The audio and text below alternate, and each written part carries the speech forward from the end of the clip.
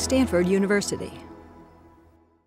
I'd like to tell you about nanotechnology, small science with a big future. Being asked to give an overview of nanotechnology is a little bit like being asked to give an overview of technology. There's so many different areas that it touches on, and so my goal by the end of the talk is that you would basically understand why there are so many different areas of science and engineering where nanotechnology and nanoscience are relevant, as well as having some sense of the kind of breakthroughs that people are making and hoping to make using the fantastic advances in modern nanotechnology that have come along. Actually, this picture isn't just a picture of a part of the quad. This is also an illustration of some of the ways that nanoscience and nanostructures have always been present in our everyday lives. This is a rainbow. Rainbows diffract because the light in the rainbow interacts with water particles in a particular way, and the wavelength of visible light is actually hundreds of nanometers. This is also a picture that includes clouds that have a number of steam particles in them, where there's a lot of really interesting things going on with the way that water tends to clump together. It's got trees. Trees are amazing nanotechnology, amazing biologically developed nanotechnology. The way that cells grow and that photosynthesis happens is really beautiful. So to a certain extent, nanotechnology and nanoscience is just using a modern word to describe processes that have always been present. And what's new now is that we have ways of seeing things and understanding things and manipulating things that weren't available to us previously. So let me start by talking about what is nanotechnology. The word nano comes from the Latin nanus, meaning dwarf. It's formally used as a prefix to indicate unit multiplication by 10 to the minus 9. And in the case of using that prefix with meter, the length scale of a nanometer is a very important length scale. And so the informal use of nano has become a catchword to indicate a shorthand for all kinds of nanoscience, nanotechnology, and nanoengineering. And in fact, it's not, unfortunately, that uncommon to sit in a committee talking about, well, should we call this nanotechnology, or should we call this nanoengineering, or should we call this nanoscience? We just say nano most of the times. So as I said, a nanometer is 1/billionth of a meter. And nanoscale science and engineering means the study and control of matter on an atomic and molecular scale with structures and parts that are about 100 nanometer or smaller. Let me try to give you a sense for what a nanometer is. Suppose that you had a scale bar that indicated how big a nanometer is, and you wanted to scale it up 100 million times. So you want to scale that bar up by 10 to the 8th. What kind of structure do you think that you would get? You would get a baseball. Now suppose that you want to take a baseball and scale a baseball up by 100 million times. You would get the whole Earth. So a nanometer is as much smaller as our everyday lives than the objects that we hold in our everyday lives is compared to the Earth. So let me ask you how big an atom is. This is a picture of an atom that's often used to indicate modern physics for reasons that somewhat escape me. An atom is something that has a nucleus and it has electrons that orbit in the nucleus, although they do it quantum mechanically and not in the classical fashion shown here. So how big is an atom? It's a fraction of a nanometer. A row of something like 1 to 10 atoms will be about a nanometer long. Now, actually, the question of exactly how big is an atom is a somewhat difficult question to answer. You have to answer what you mean by the size of the atom, because an atom, unlike a baseball, is not something that has usually a sharp boundary. It's something that has an electron cloud around it. And that cloud can distort and shrink and grow in response to its environment. So the exact size of an atom depends not only on what element it is, but also on what its local environment is. Why don't I like this picture of the atom, which looks somewhat like a planetary system? I don't like it because it's not what atoms really look like. I'm going to say a little bit more about the question of what do things really look like. But this is a classical view of the atom, again shown over here, and it's in really, you see it all the time to indicate modern physics or quantum mechanical physics. This particular picture that I'm showing you is from The Economist in April 1st, 2004. They had a wonderful article on quantum information technology and on how scientists are learning how to manipulate quantum mechanics in ways that we haven't before that could potentially give us huge speed-ups in computation and information technology. And so they show this poorly shaven man sweating because he's trying not to disturb this atom that he's balancing on the tip of his finger. So this is sort of the classic, a very typical example of an article about really modern physics. But if you actually consider what does an atom look like quantum mechanically, the electrons don't move in classical circular orbits like that. The electrons have a wave-like nature. They're distributed throughout the region around the nucleus, and they have different shapes, which we call orbitals. So the density of dots in this image here indicates what's the probability of finding an electron in a given orbital at a given distance from the nucleus. And so this concept of a probability distribution, where the probability of finding the electron is distributed throughout space in a way that's described by a wave function in Schrödinger's equation, is really central to our understanding of what things look like at these small size scales. Another thing that makes it hard to answer the question, what do atoms really look like, is the fact that we can't really see them. When we look with our eyes, we're detecting visible light. Our eyes are basically detectors of visible light. And detecting visible light is incredibly important scientifically and technologically, not only in our everyday lives. This is the first optical microscope in 1673. It was a small glass sphere, about 0.040 millimeters or 40 microns or 40,000 nanometers in size. And it acted as a lens, and it was used to discover bacteria and blood cells and really revolutionized our understanding of the microworld. This is a modern optical microscope. It's much more complicated, much more expensive, but it remains one of the most important tools to characterize materials, whether they're dead materials or alive materials. Optical microscopes continue to be incredibly important. But there's a limit to what they can do, and that's because of what light is. So if you look at what light is actually an electromagnetic wave. There's an electric field that oscillates and a magnetic field that oscillates, and these two move together as one electromagnetic wave that propagates in a particular direction. And so the light travels from the object that we're seeing to our eye, or from an object that's being looked at under a microscope through a lens to a detector, whether it's an RI or a CCD camera. The wavelength of visible light, so light is just this electromagnetic wave, and so it can have any wavelength at all. It can have wavelengths ranging all the way from 10 to the 4th meters, which would give you radio stations, all the way down to 10 to the minus 14 meters, which would give you gamma rays. Invisible light is this very narrow range of the electromagnetic spectrum where the wavelength ranges from a little less than 400 to a little more than 700 nanometers. So the wavelength of light is actually pretty big on the nanoscale. And it turns out that because of the wave-like nature of light, light can't be focused to a spot that's smaller than the wavelength. So when you make an image with light, anything that's smaller than the wavelength is much too blurry to resolve the details. So in that sense, you can't see the nanoscale with your eyes. We never have been able to, and we never will be able to.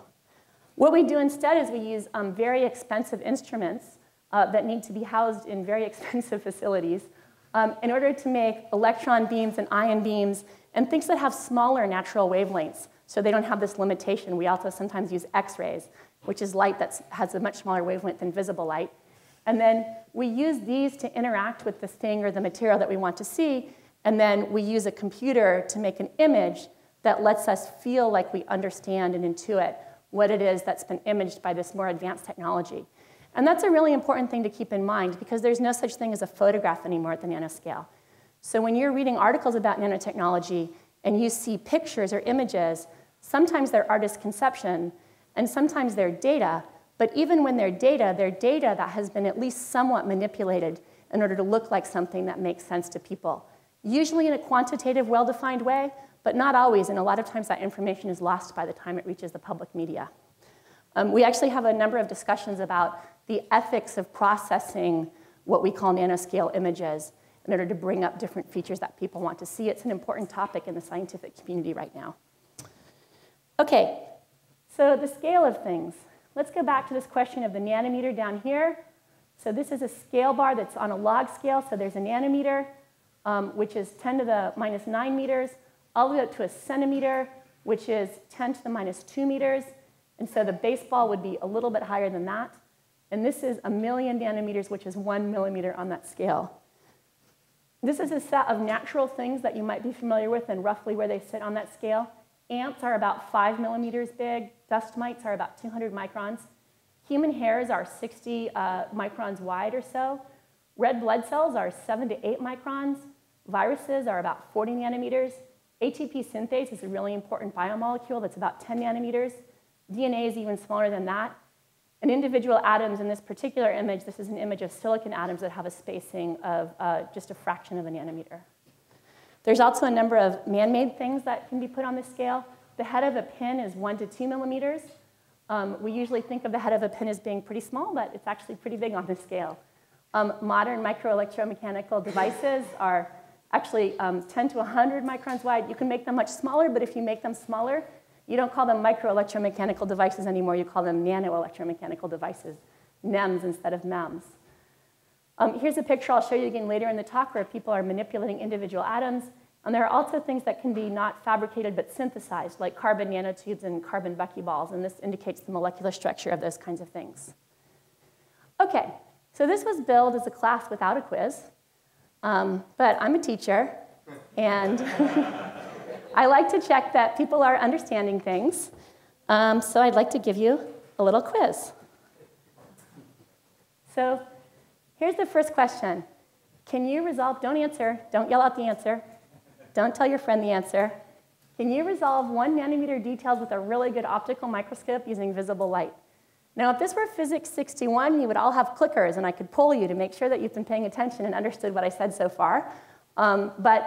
Since it's not, you can't. So just put your hand here, don't hold it up in the air, and either show 1, 2, or 3 fingers to indicate what you think the answer is, and no looking around at whoever you think is the smartest person in the class to see what they think. If you don't know, it's totally fine to say 3. I just want to know where everybody is. 1, 2, or 3 fingers. OK, excellent. So actually, everybody take 1 minute and convince whoever you're sitting next to that your answer is the correct answer, because there was some distribution of answers in the group there.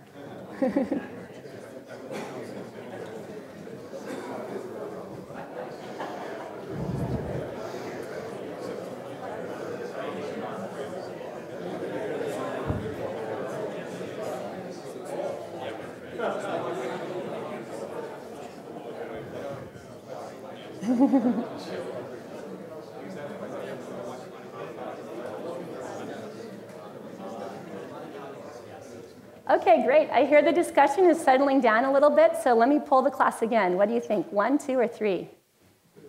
Oh, I see a number of very confident 2s now. OK, good. Yes. All right, let's go on to the next question. About what wavelength of light would you need to resolve the structure of biomolecules?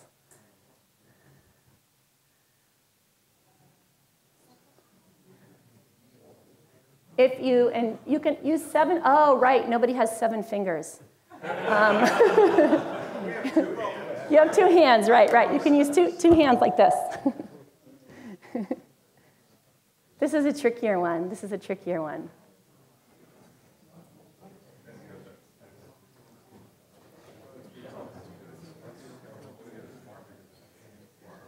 OK, if this were a real class, I wouldn't let you guys talk to each other, because I want to know what you think individually before I let you do peer instruction.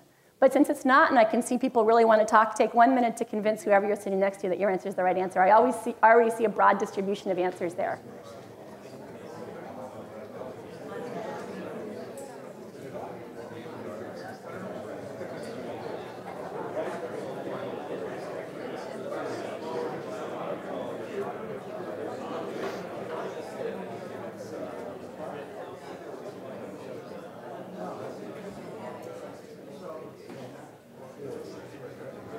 OK, great. So what do you think now? Let's take another poll. What do people think the answer is? OK, a number of very assertive 4s and a few 6s. OK, so actually, let's have a class discussion of that. Who's willing to explain the motivation behind their answer? Yes? The biological molecules may be thousands of atoms long. Therefore, you're not going to get it with just 1 nanometer. So you're going to have to move out into the tens or hundreds of nanometers, which puts you into none rather than nanometers. So the argument was that the structure of a biomolecule could be thousands of atoms long, and so you're going to need to move beyond the nanometer scale into the larger than nanometer scale, maybe even the, well, more than nanometer anyway. So that puts you into none. And so I think that reasoning is right, that a biomolecule can be very large, but actually most biomolecules are in the smaller range.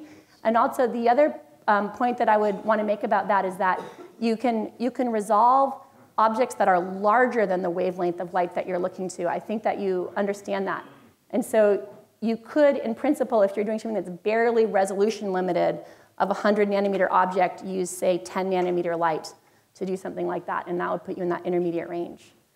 Would anybody like to offer a different point of view? Yes. Is there such a thing as 10 nanometer light? I mean, Yes, yes. So we're not talking about visible light. We're talking about electromagnetic radiation. That's right. We're talking about electromagnetic radiation. So the word light is used as a colloquial term to describe the full range of electromagnetic radiation, no matter how small or large the light is. Yeah.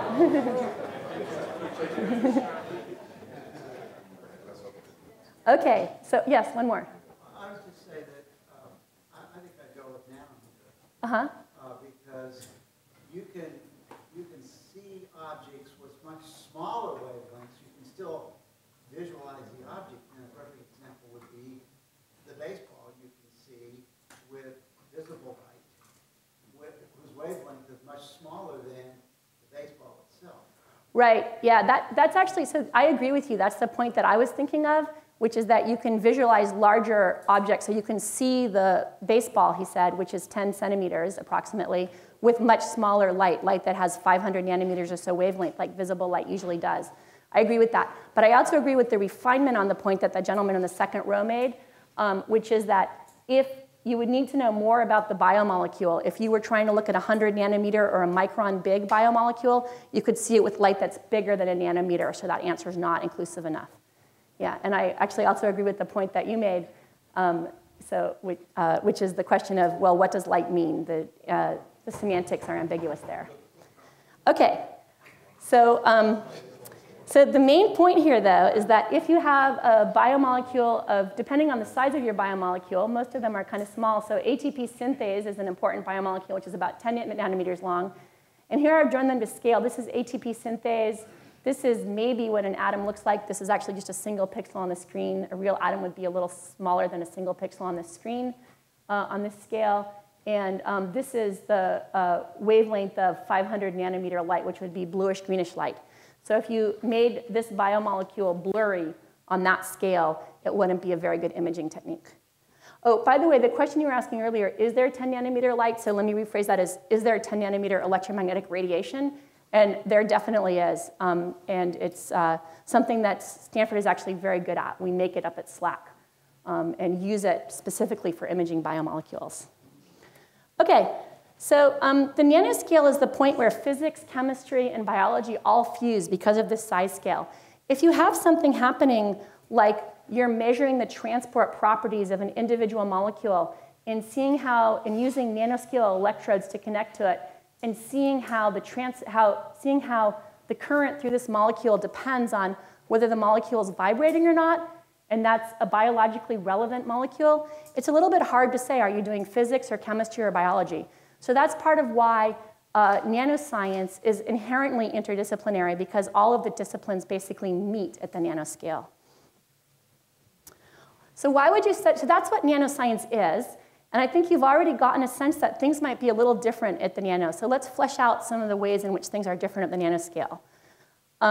First of all, things that are smaller can be better. They can be better just because they're smaller. Size really does matter. Things that are smaller can be lighter. So clearly, if you're going in a jet and you can make every component of the jet lighter, that's better for all sorts of reasons. They can be faster. For example, in electronics, if you have the same electronic process going on, but you just have a smaller component, your electron will get from one side of it to the other side faster. They can be cheaper because it doesn't take nearly as much stuff to make. That's incredibly important for things like platinum, the use of platinum in catalysis. There's just not that much platinum in the world. And so it's very expensive to use. If you can use less of it to accomplish the same goal, that's much better. Smaller things can have less dissipation, and so they can use less energy. So those are ways in which just being smaller, even if the same physical processes are going on, can be better. But in addition to that, things are actually different at the nanoscale. So at the nanoscale, things are atomistic. The nanoscale is not that much bigger than the size of an atom. So when things are at the nanoscale, you often can't help the fact that they're composed of individual atoms, as opposed to in our everyday life where we like to think of things as being continuous. They're also quantum mechanical. So things are wave-like at the... Yes, cat-like. So for the aficionados among you, this is a cartoon of Schrödinger's cat, a famous paradox in quantum mechanics. And he's trapped inside a box, and he's scribbling wave equations on the inside, presumably trying to figure out for himself whether he's dead or alive. But the main point here is that things can be very probabilistic, and also they can be very wave-like. And if anybody wants to see a movie of wave-particle duality from my quantum mechanics talk, I can show it to you afterwards. Also, things at the nanoscale tend to be much more random. So imagine that you want to make something a certain size. Let's take the example of the baseball. Modern machinists can easily machine things whose diameter is accurate to less than 1,000th of an inch. So if you want to make a bunch of identical 10-centimeter spheres, you can do it to a very high degree of accuracy, relative accuracy. On the other hand, if you want to make a bunch of 10-nanometer spheres, the placement of every individual atom is essentially changing the size of the object. And so it's much more difficult to make objects of uniform sizes. That's just one example of the way in which randomness is important. The issue of temperature fluctuations is also very important. They're much more important. When you have a small object, a little bit of energy makes a much bigger difference. A fourth reason is actually the ratio of surface area to volume. So if you imagine, you might think that a sphere has the same ratio of surface area to volume, right? The volume, you can calculate the area of the outside of a sphere, and you can calculate the volume, and it just depends on the radius. So you might not think it's that big of an effect, but it becomes an even bigger effect when you consider the finite size of the individual atoms. So here is the surface area to volume ratio as you're approaching the point where things are the same size as individual atoms. So imagine that you have some clusters made of atoms, and if you have a large cluster, only a small amount of it will be surface atoms, but if you have a small cluster, essentially all of the atoms are the surface. The whole thing becomes surface. This is actually one of the ways that the nanoscale can really make things useful, because if you have something that you want to accomplish that requires surface area, like this is very important for batteries and for catalysis and for hydrogen storage, you can have more surface area with less stuff if you have a good nanostructure. Oh, sorry. A shell is just the, yeah, I actually noticed that as I was doing it. A shell is just how many atoms you have going around in a circle. So imagine you just put like an atom in the center, and then you put a shell that's one atomic layer thick around the outside. You have this. You put another shell that's another atomic layer thick around the outside. You have that, and so on and so forth. Just go out larger.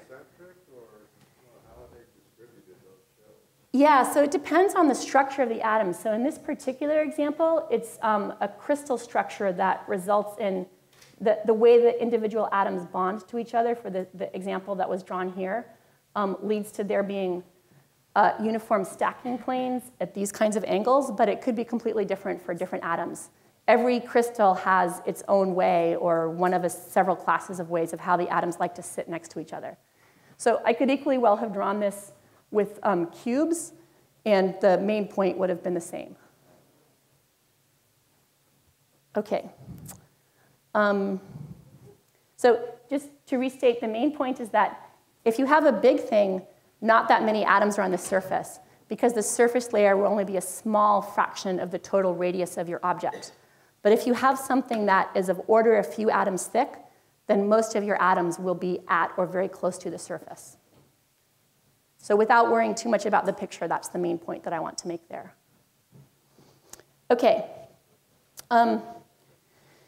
Nanostructure really makes things different even at the macro scale. So for ancient nanotechnologies, some of the first nanotechnologists, this is a point made in an article in the New York Times by Chad Merkin from Northwestern, were actually in stained glass. So gold, the color that gold is actually depends on what size it is. And people who made stained glass really took advantage of that. And then these pictures in here show some modern examples where we're much better now at making little clusters of gold that are really pretty uniform in size and shape. So if you imagine that you keep cutting a piece of gold into smaller and smaller pieces, but bigger than nanoscale pieces, its color doesn't change. You have a brick of gold, cut it in half, both halves are still gold. But if you keep cutting, by the time you get to things that are smaller than about 50 nanometers, the color of the gold actually changes. And these are images of gold nanoparticles suspended in solution. And you can see that they're different colors. This is true in other materials as well. This is a famous picture by Felice Frankel, who's an artist in residence at MIT. And this is a picture of cadmium selenide nanocrystals, sometimes called quantum dots. suspended in solution. And the fact that she was able to illuminate these vials with white light and get such purity of colors in the vials is an indication that most of the nanocrystals that are suspended in that solution are pretty similar in size. Okay, I'm going to skip over discussion of the nano facilities at Stanford and talk a little bit about some research towards applications in energy. So solar energy is something that's very important to a lot of people. We'd all like to have better utilization of solar energy. One of the ways that nanotechnology is potentially helpful here is through the use of organic solar cells. So most solar cells now are silicon solar cells. They're expensive to produce. They have limited efficiency. And if you want to make more efficient ones, they'd be even more expensive to produce. Organic or carbon-based compounds tend to be relatively inexpensive to produce, depending on the details of the compound. And they also tend, in many cases, to be things that you can print. So the dream would be to be able to print solar cell materials using cheap organic precursors to make the material and print them in inexpensive, large quantities onto flexible sheets to install wherever you like. In doing that, there's a couple of tricks, and it turns out that in the organic material that you use, the nanostructure of the material is incredibly important. So when you have a photovoltaic, which converts solar energy into voltage, you have a photon that comes in and interacts with the material, and the photon is absorbed, and it produces what we call an electron-hole pair, which is that it produces an electron that has a higher energy than the electrons had previously. What you want to do is you want to get that produced electron out of the solar panel material before it has a chance to recombine and give up its energy as heat. The trick to doing that is probably to have nanostructured electrodes so that you can pull the electrons and the holes apart from each other as quickly as possible. And so there's tremendous effort on working with that nanostructure to try to accomplish this process. There's also work on trying to harvest the thermal energy that's lost in photovoltaics. This is not a new idea. It's been known for a long time that some of the energy that comes in from the sun is lost to thermal energy, and that you could potentially harvest it if you could have a thermal engine attached to your photovoltaic cell. What's new now is that my colleagues led by Nick Malash, have developed a way to actually make the solar cell function even more efficiently at high temperatures. Whereas usually the traditional problem with ideas like this has been that solar cells function less efficiently at high temperatures while heat engines function less efficiently at low temperatures. Another example is the desire to have transparent electrodes. So transparent electrodes are useful not only for energy, but also for information technology. But the idea is that you want the light from the sun, the photons, to be able to get in and hit the material that's going to produce the current from your photovoltaic cell as efficiently as possible. You don't want them to be absorbed by whatever you've put there to carry the current away. And so there's a lot of work on transparent electrodes. The one on the left is an artist's conception of a carbon nanotube network. And the one on the right is a network of silver nanowires.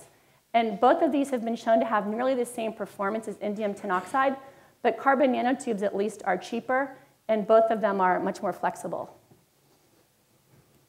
Okay, energy storage is another thing that people would like to do much more efficiently.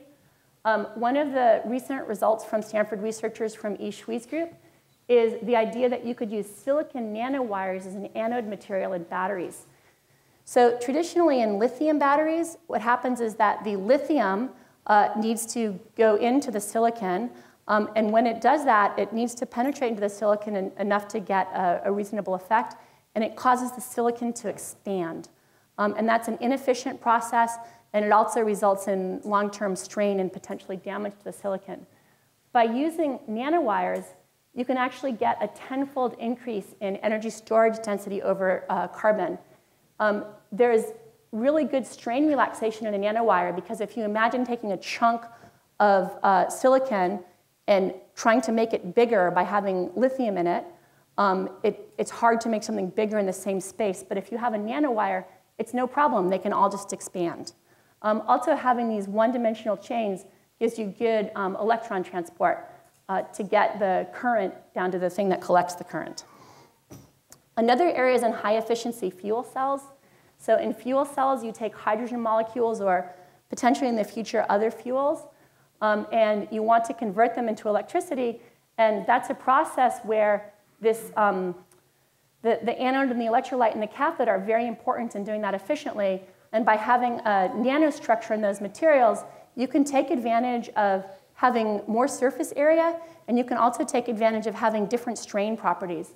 And there's a lot of work showing that, for example, in platinum, the reactivity of platinum is increased through having more surface and through having more strain. So platinum is actually a great catalyst. Platinum is potentially really, really good for fuel cells. The only problem with platinum-based fuel cells is that platinum is so expensive. And so if you can use nanostructure to make the platinum more efficient, that could really make a big difference. Let me tell you a few applications in medicine. We have a Center for Cancer Nanotechnology Excellence here. Actually, I think it has a slightly new name now, but until recently, it's been called the Center for Cancer Nanotechnology Excellence, focused on therapy response. So the basic idea is that there are a number of groups of people where both the general public and cancer patients and also cancer survivors, where we'd really like to have better ways of screening people for, do they have cancer? Are they at risk of cancer? What's their prognosis? What kind of therapy should they be given? How is their therapy going? What's their risk of recurrence? How is their maintenance therapy going? And all of these things can be greatly enhanced by the ability to detect small biomarkers, small concentrations of biomarkers in the blood, or the ability to do better biopsy on the cancer patients. So the idea is that you take a group of patients where you have one of these questions, and you either take their blood or you take a biopsy, and you need some machine that's going to screen it. And then the people who have a lot of the blue diamond biomarkers in their blood, which schematically represents a particular type of biomolecule, get the blue pill, and the people who have the yellow hexagon biomarkers in their blood get the yellow pill, and there's probably still going to be some people that you don't know what kind of pill to give them. So you'd like to be able to do enhanced screening like this, and actually people are really working on using nanoparticles for such screening. So the idea is that you use magnetic nanoparticles to tag cancer is one idea, and another idea is that you can take blood samples and biosamples and use nanoparticles to do a better job of detecting what kind of cancer it is. The way that works is this. Okay, let's see. Sorry. So you take a blood sample or a biopsy, and then you mix it with some kind of nanomagnet that's been tagged with some biomolecule that'll stick to the biomolecule that you're looking for. Individual biomolecules are hard to detect, but my colleague Xian Wang, together with researchers at the Cancer Center for Nanotechnology Excellence, has been working on ways to detect nanomagnets extremely well, and thereby detect the biomarkers that they can be programmed to stick to. Nanoparticles are also potentially useful for improved imaging in medicine. These are a bunch of different types of nanostructure that you could imagine using. Gold dots, which as I mentioned have different colors depending on what size they are, can have biomolecules stuck to them. You can have iron cobalt and iron oxide, which are magnetic particles. You can have all kinds of different structures which can be designed on the one hand to provide contrast in some kind of known imaging technology, and on the other hand can be functionalized so that they stick to whatever in the body it is that you're trying to detect.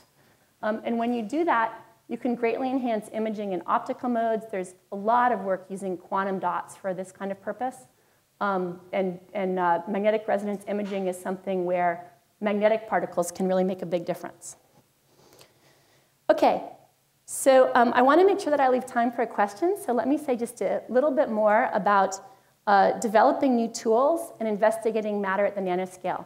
So now we're moving more into my own area, which is on really how do we see things at the nanoscale, what kind of things can we measure at the nanoscale, and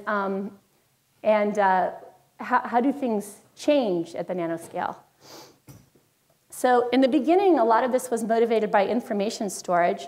So, and actually, you notice that I haven't told you about the information technology applications of nanotechnology. And that's because I think they're relatively familiar to most people. I don't think it comes as a surprise to any of you to learn that in your computer and in your iPhone, you have very, very, very small transistors and other components. That's why I haven't talked about information technology so much. But it's worth mentioning the beginning because the beginning of it was really the beginning of tool development in this area. So Richard Feynman gave a famous talk in 1959, 51 years ago. And his talk was called There's Plenty of Room at the Bottom. It included a $1,000 challenge to take the information on the page of a book and put it on an area that was 1 over 25,000 times smaller in linear scale. So that was in 1959. And in 1985, Stanford graduate student Tom Newman actually claimed that prize by using an electron beam to engrave the opening page of A Tale of Two Cities. And here is a copy of an image from the actual paper. It was the best from the actual scientific paper that they published. I don't think they had to check about copyright issues for using it was the best of times, it was the worst of times. And so that was in 1985. And today, as I showed you earlier, these tools are routine. We now have a fully modern e-beam writer that we purchased from a company, as well as a transmission electron microscope, as well as a different object called a nanoscale secondary ion mass spectrometer. And those are large tools that we use to focus beams to see and manipulate the nanoscale. But these large beam tools can't do something else that Feynman thought about. These large beam tools that we use all the time now can't manipulate individual atoms. Feynman, in his 1959 lecture, said, "I'm not afraid to consider the final question as to whether, ultimately, in the great future, we can arrange atoms the way we want, the very atoms, all the way down." So again, that was in 1959. And in 1986, a collaboration between Stanford and IBM researchers invented something called the atomic force microscope, which was closely related to an earlier invention called the scanning tunneling microscope. And this is how those two images work, those two devices work. Imagine that you have an array of atoms. And you have some very sharp tip, so sharp that it just has a single atom on the end. Suspend for a moment your doubts about whether such a tip could actually be fabricated and be stable or not, which are very important questions. If that tip interacts with the surface in some way that's very local, then you could imagine that the thing, whatever's measured by that tip, would change as it moves from atom to atom. The two things where that happens most dramatically to create modern tools are atomic force microscopy, where you actually measure the force between this atom and that atom by seeing how that force causes a silicon diving board to deflect, and scanning tunneling microscopy, where you pass a current that passes from this atom to that atom, and the amount of the current depends on whether this atom is over that atom or is between two neighboring atoms. So using modern imaging technologies, you can take data as you take this tip and scan it back and forth precisely over the surface. Since this work was initially done at IBM, you use an IBM computer. Actually, today we use a lot of IBM computers still. And so as you move over one row, you get a signal that looks like that. And then as you scan back and forth, you get more rows, and you plot them on your computer. And the early data actually looked like this. The early data was these long, wavy lines. In fact, some of the people who did this early work had the data coming out on chart recorders, and they took the huge rolls of chart recorder paper back to their home and laid it out on their front lawn and stood at a distance and looked to see a pattern of the structure of individual atoms on the surface like this. Of course, now it's all computer processed and usually been made three-dimensional as well. OK, so you can use these things not only to image individual atoms, but if you have atoms that are sitting on a surface at low temperature, you can actually use these things to pull those individual atoms. And my colleague, Professor Harry Manoharan, is giving a talk tomorrow about a more quantum mechanical talk. And he'll talk a little bit about how you can assemble structures and study quantum mechanics in those structures. So you don't want to miss that. And this is a famous picture when this work first started to be done from IBM, where they constructed a corral of individual atoms and used it to study the wave-like nature of the surface electrons inside the corral. So that was in 1993. And then more recently, it's actually been used to make the world's smallest writing. So this is an image of a copper 111 surface. And the Manoharan group here at Stanford took individual carbon monoxide molecules, and they put them on carefully chosen places in the surface in order to structure the electronic wave functions, for those of you who know some quantum mechanics, to structure the electronic wave functions inside this box to make shapes like S and U, depending on which energy levels you're looking at. So that's the world's smallest writing. And Jay Leno had something to say about it. And Stanford University researchers, this is unbelievable. They say they use an electronic beam to make the world's smallest letters. This print is so small, they can fit 2,000 encyclopedic references on the head of a pin. That's how small the writing is. Real writing printing. And Terry Hertz licenses technology to be used in the fine print of their comical.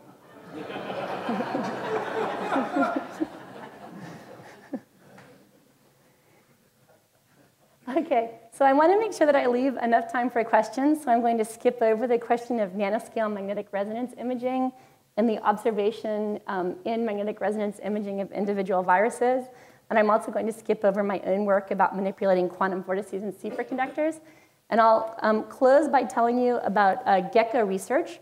So gecko research is very popular right now. Geckos, as you probably know, are amazing animals that have very, very sticky toes. They have very specially shaped toes. They have very special ways of moving their toes. And if you look very close at the toes of a gecko with an electron microscope, you see that the toes of a gecko have these little tiny, tiny spatula shapes at the end of them. And it's these many, many, many spatula shapes at the end of a toe of a gecko that let it have its amazing mechanical properties. And so researchers here, I just sat on a thesis defense about this a few months ago, are working on, this isn't a sete from an actual gecko, they're working on trying to make nanostructures and microstructures that will let you imitate the gecko. And they've been having some success.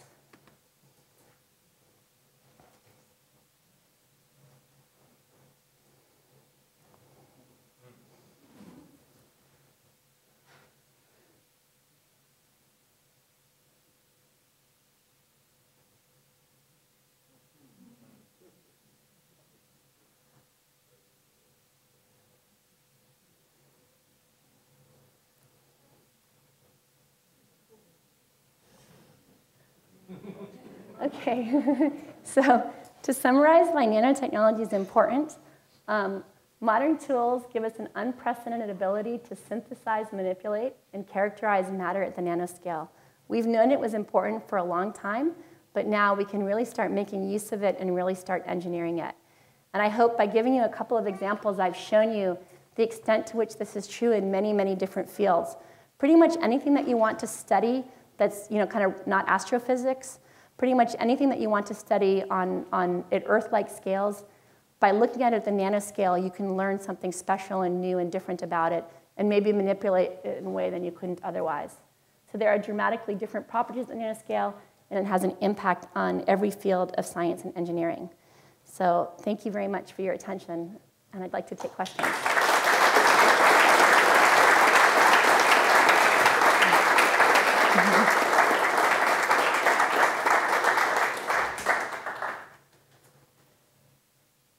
Let me play this movie again while I take questions.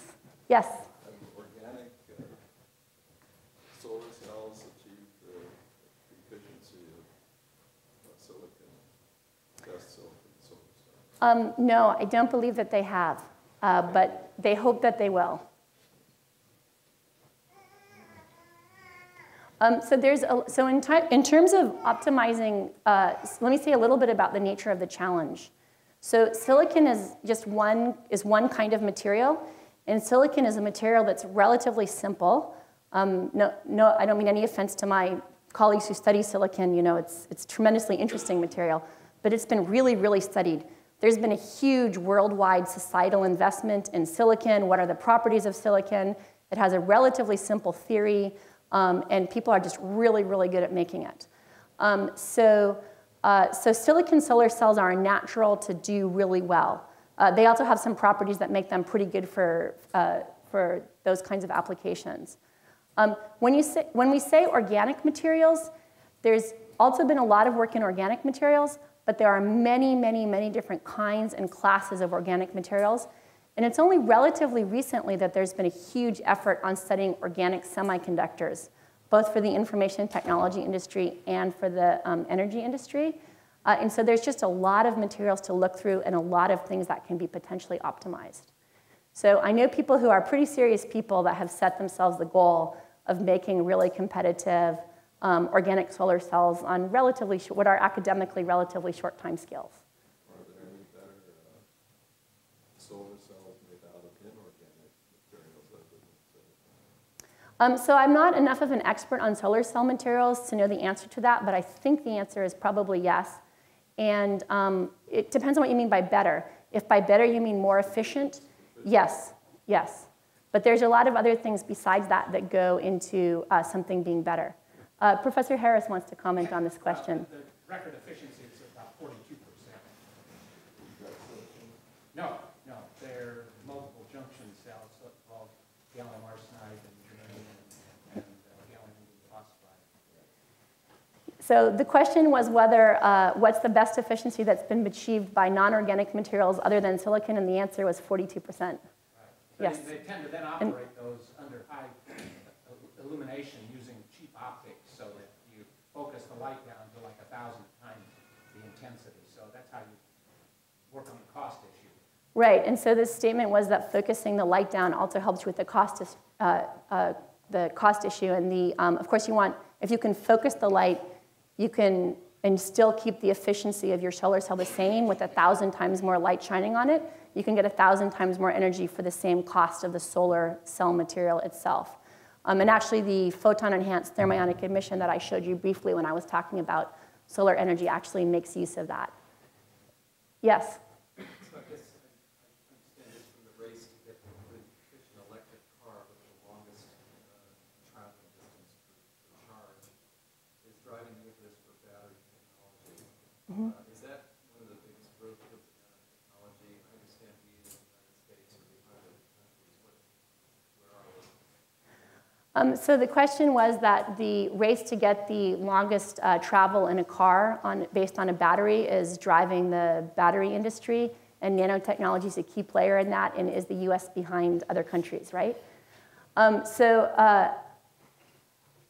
The US certainly has fewer commercial producers of batteries than other countries do. And I think that the manufacturers who are in the race to be the people who have the best batteries in their cars, which, as you alluded to, is really what's driving electric cars to a large extent. It's not the only thing, but it's one of the things, are basically in the game of testing and monitoring batteries from many different companies with many different models from each company. So there are these huge battery lab places where they're just monitoring the batteries over many, many cycles. And yeah, most of them are not from US companies. I do think there have been huge advances from nanotechnology. And of course, the question is, translating an academic advance into advance that you can actually put into a car is usually quite a long process, especially something like a battery where in a car where people's lives really depend on it, as well as their convenience. And so I think the US has really done a great job of coming up with innovations that are ripe for testing to make that transition to the marketplace. And the research that I showed was one example. Yi Shui's work has led to a startup company that's working to further test and commercialize that technology. But actually putting it in a car, that we'll all be hopeful. Yes? Yes? One of your slides demonstrated how nanotechnology may be used to identify specific molecules on the tumor cells. I believe there's also the application of using the same methodology to attach therapy to those same sites. How far along are we in that, and how essential is that? So the statement was that one of the slides that I showed gave the example of using nanotechnology to do basically a biopsy to identify what there is in a cancer situation. And another possible application of nanoparticles in medical technology is actually using nanoparticles with some kind of tagging to deliver medicine or potentially some other form of therapy to a site where there's something that needs to be fixed. So one example of that would be using a nanoparticle that has some kind of binding material on it that's a shell that could have some medicine inside it to be delivered right where you want. Another example is magnetic nanoparticles, where you can take a magnetic nanoparticle and, again, tag them so they'll stick to some particular sites in the body or some particular kind of cell that you want to get rid of, like cancerous cells. And then once you have enough magnetic nanomagnets in the body, you could use external radiation, not a scary kind of radiation, but just something as simple as a microwave, to have local heating and just kill the cancerous cells that way. And so those are things that people are working on. The question of how close we are, if you asked me to give a futuristic vision, I'd say that I know some pretty reliable people who hope that we'll be there in 10 years. So, yes?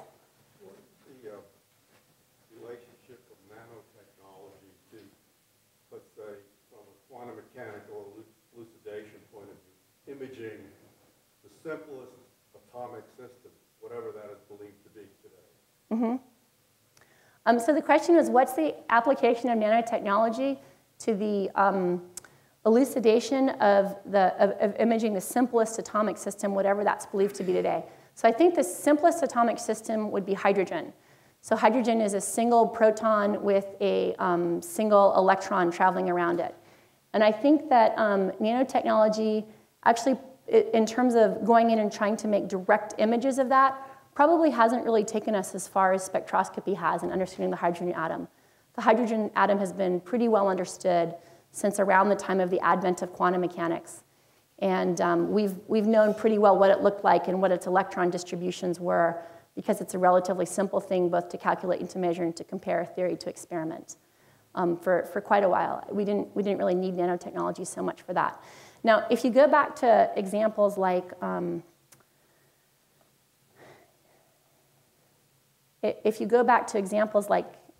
this, the example of the scanning probe microscope. Oops. Yep. Okay, so if you go back to examples like this, like the scanning probe microscope, there have been some nice advances in scanning probe microscope in studying the structure of atoms on surfaces. So silicon is actually an example of a surface that people are really interested in. What happens is that if you have a whole crystal structure here, the surface of the crystal tends to look a little different than the rest of the crystal. The atoms don't sit in exactly the same place on the surface that they would if they were deeper in the material. That's called surface reconstruction. And recently, there have been advances in atomic force microscopy that let you have a particular atom on the tip of an atomic force microscope that has real atoms don't look spherical like this. Real atoms often have some shape to their electron orbitals. And so you can have one that has some orbital hanging out here, and you can use it to get in and image the individual atomic orbitals inside the atoms on the surface.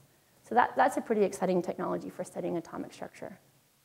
Yeah, but mostly atomic structure has been studied by really precise spectroscopy, looking at how light of different wavelengths interacts with the atom, and then inferring what the structure of the atom must look like for it to interact in that way with light of those wavelengths.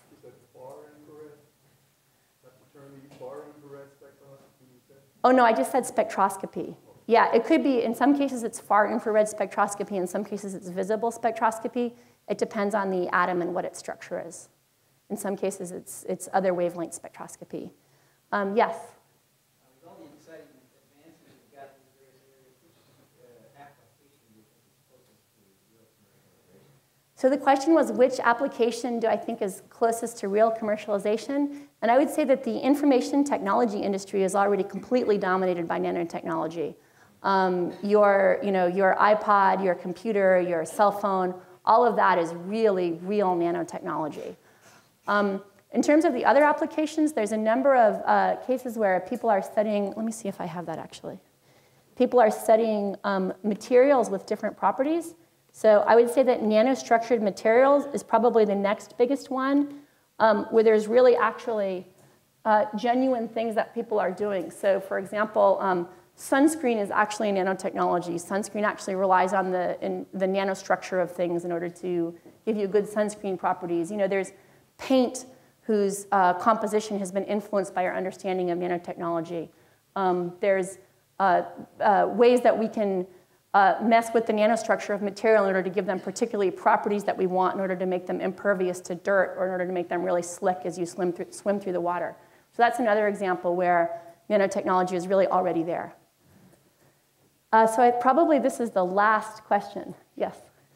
I just had to ask, are those socks there the ones with the silver nanoparticles in them to avoid to fight odor and bacterial growth? Yeah, I think they are. Actually, I don't. This is kind of a slide that I didn't put together, so I'm not sure what those socks are. In fact, that's why I didn't show it earlier. And I'm also not too sure exactly what the jacket is. But if you come up afterwards, I'll find out for you. The others are the things that I said. Yeah. Okay, do I have one more question? Or yes, one more question. Yes? Are we studying the health and environmental risks associated with nanotechnology? These are really small things, and we have some really bad experiences with small things in lungs and blood. Yeah, so the question was, are we studying the health and associated risks of nanotechnology? And the answer is yes, the community as a whole definitely is. There's a number of research centers. So there's a number of industry situations where people look at particular nanotechnologies that they're hoping to commercialize. Obviously, companies want to be really careful about that. There are also academic units that specialize in that. There's a really good one at Rice. There's also watchdog agencies. The state of California has actually been really proactive in this area. So the state of California has sent Stanford researchers a number of questions, quizzing us carefully about what nanotechnologies we use in the lab and what's the volume of them and are they in quantities that could potentially be dangerous. And it's quite a lot of work because for every thing, there's a different answer, right? Like even if you say a carbon nanotube, different kinds of carbon nanotubes have very different properties that could potentially be dangerous or not dangerous in very different ways. So, I mean, asking is nanotechnology dangerous is a lot like asking is technology dangerous. But the general point that nanotechnology could be dangerous in different ways than other forms of technology is something that people are really looking at. It's also important to remember, though, that soot is that most people are exposed to many more particles through just trace elements of soot in the air, even on a particularly clean day, than most nanotechnology researchers get exposed to during much longer time scales. Yes. Okay, great. Thank you guys very much. Enjoy your weekend. For more, please visit us at stanford.edu.